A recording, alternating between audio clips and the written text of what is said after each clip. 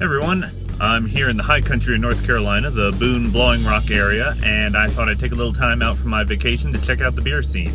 Back when I went to school here at Appalachian State in the early 2000s, there were no breweries in the area, and now they got a couple different ones. So I'm gonna go check them out and see what they got going on. Such a beautiful day, we're gonna go ahead and take the scenic route.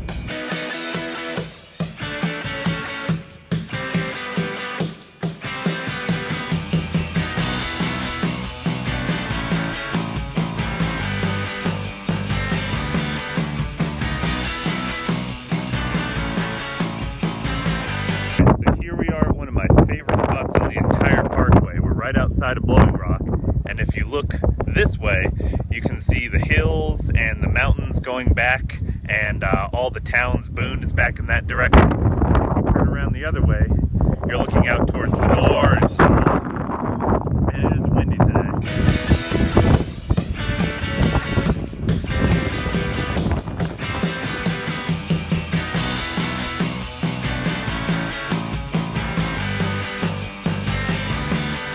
Alright, here we go. This place is kind of hidden, so you gotta know where to find it.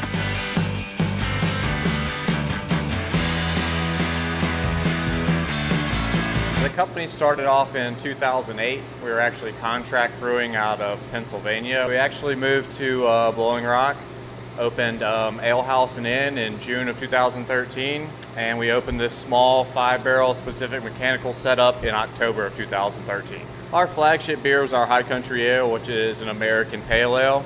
That does come out of Hickory. It's one of our bigger selling beers. At this facility, we're known for smaller batch beers. Some of our award-winning beers are our Czech-style Pilsner, our Schwarz Lager beer. We also do a breakfast stout that's really popular as well. One thing you gotta give Blowing Rock Brewing, they definitely got the fanciest bathroom I've ever seen in a brewery. So that's Blowing Rock Brewing, tucked back in a little alley in downtown Blowing Rock. You really got to look to find it, but it's a nice little place. So, on to the next brewery. And we are now in Boone.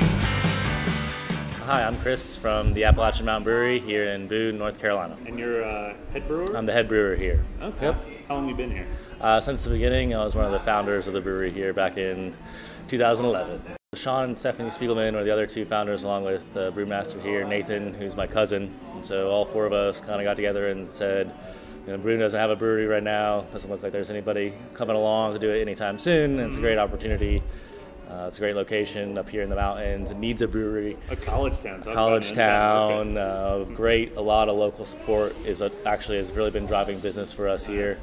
And I think that goes hand in hand with our tenets of community and philanthropy and sustainability, and those have all really meshed well with the community that's up here. Hey everyone, wanted to just break in for a quick second and let you know that the reason you're going to be hearing and not seeing the owner of our next brewery, Boonshine Brewing, is because the video file got corrupted and we ended up losing the footage. Fortunately, we had a backup microphone, and so we were able to save the interview, and that's what you'll be hearing. On another note, I also wanted to go ahead and let you know that these interviews in this episode were actually recorded a month before this episode is coming out. So for some of these breweries, Boonshine in particular, a lot might have changed. At the time we talked to Boonshine, they only had one beer available on tap. By the time this comes out, they'll probably have a couple more, and if you're watching it even further in the future, hopefully they'll have more than that. So, just want to go ahead and let you know, now that the housekeeping's out of the way, let's get on with the episode. We are Boonshine Brewing Company, here obviously in Boone, North Carolina. We are just getting started. We've been selling our beers for just a couple weeks now, and building the brewery out. We have a tasting room next door at Basil's Fresh Pasta that we're partnering with. We're tapping in on things that make the high country shine, like the people, the community, the weather, you know, being able to walk down King Street on a summer day and it's 75 degrees up here versus, you know, 100 degrees off the mountain. People come up here for adventure in the outdoors, and just that feeling of all these things that make Boonshine is what we're trying to capture as a brand with Boonshine Brewing. Well, I am 3 breweries in, 2 more to go, and I gotta say I've been very happy with everything I've had so far. People up here really know what they're doing. So my next stop is Lost Province Brewing Company, so I'm headed over to King Street.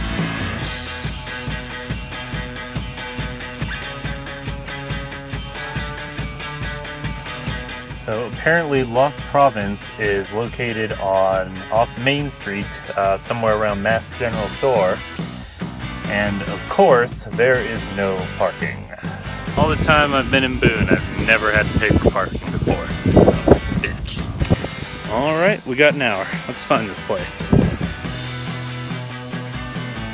I think we have a winner. That was surprisingly easy.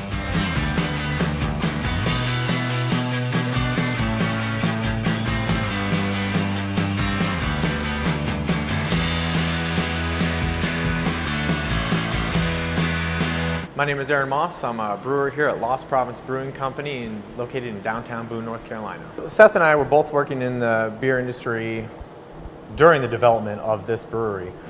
It's been, I believe, Andy's lifelong passion to have a brewery. And anytime you're doing something for that many years, over 2 decades, it becomes part of you. Right. And this was something that he had always planned on doing for a long time. You know, it's just kind of a dream sort of thing. And then finally, he and his wife, Lynn Mason, they got together, I believe started putting pen to paper and just started figuring out the logistics behind it all and decided that, hey, we can do this. And I don't think they ever thought about doing it anywhere other than Boone, and they wanted to do it here. Both Seth and I were living in the area at that time. And I mean, I hate to speak for Seth, but I think as soon as we talked with Andy and saw his future for this brewery, and how well thought out and planned it was going to be, we were both eager to be on board. We have 12 beers on tap. At any given time, out of those 12 beers, usually 4 or 5 of them are what we call year-round beers. And then the rest of them are, you're gonna have 1 or 2 seasonals that they will rotate. And so every fall we'll have a pumpkin ale, and every winter we'll have our winter warmer available. And then the remaining taps are dedicated to just one-off beers, something that we may never brew again, or it might be so popular it becomes one of our year-round beers. Well, I just finished hanging out at Lost Province Brewing Company. If you have a chance, if you're in the area, I definitely recommend going there on Fridays to try their one-offs, because some of these combinations they come up with are pretty wild and pretty good. So it is about 5 o'clock and I've hit up 4 different breweries. There's one more I wanted to go to. It's starting to get crowded at the different tap rooms. It's going to be hard to pull people away and get them to talk, find a quiet spot to talk in if they haven't left already. So I'm going to go ahead and head home. That's it for Monday. I will definitely try to head over to that one last brewery sometime this week and give you guys a report on it. But for now, I'm going to call it a day. So hope you like what we've showed you so far, and I will see you guys later. Alright folks, it's a new day with a fresh start. Today we're heading over to Boondocks Brewing Company in West Jefferson.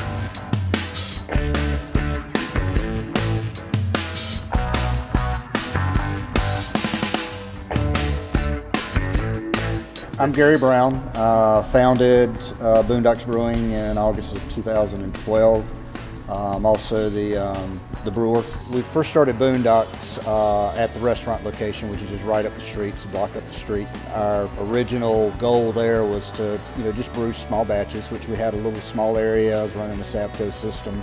But we're really more focused on bringing high quality food, high quality service, good craft beer to this local community, which was not really a craft beer centric community. And in the process, we really created an awareness of craft beer. We've probably got one of, if not the best craft beer selections in the high country. We are also able to bring a lot of beers up the mountain that no one else can get. We're not in it just for the money. We're not doing any distribution or anything like that. If you want our beer, you need to come on up to the mountain and get a unique experience. So that does it for my visit with Boondocks, as well as my High Country Brewery tour. I gotta give a big thanks to all the owners and brewers and managers and bartenders who helped me out along the way. I couldn't have put this episode together without them. They're all very generous with their time, their information, their beer. I really had a great time, and if any of you guys watching finds yourself up in the High Country, I recommend checking out any one of these guys. There's not a slacker in the bunch. So that's it for our episode. I hope you guys enjoyed it, found it educational and entertaining, but that's it for now. So anyways, I will see you next time.